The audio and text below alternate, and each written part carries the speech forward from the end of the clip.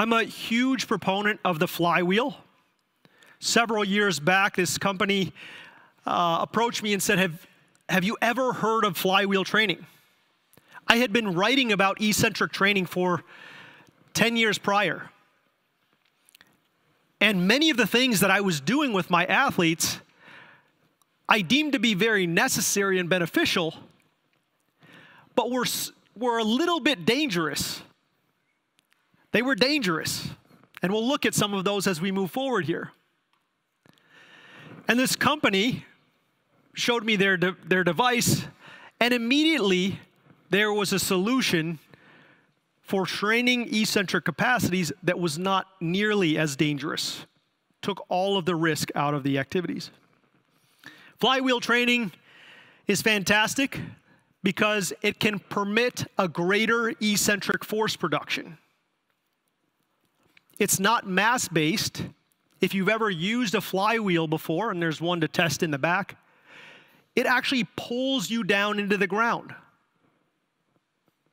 You can't possibly be passive on the eccentric portion of a flywheel squat or a flywheel press or a flywheel RDL. It forces you to have a resisted yield. Flywheel training is superior to standard resistance training for eccentric activation. And we see 6% improvements versus 3% improvements with standard classic weight room methodology. We've also seen that flywheel training is fantastic for improving speed and power output, especially when it's paired with traditional methodology.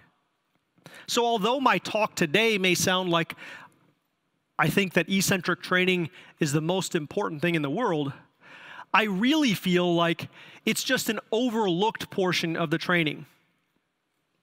And that we still need to do classic weight room methodology, but tack on, in an intelligent way, eccentric and isometric focus.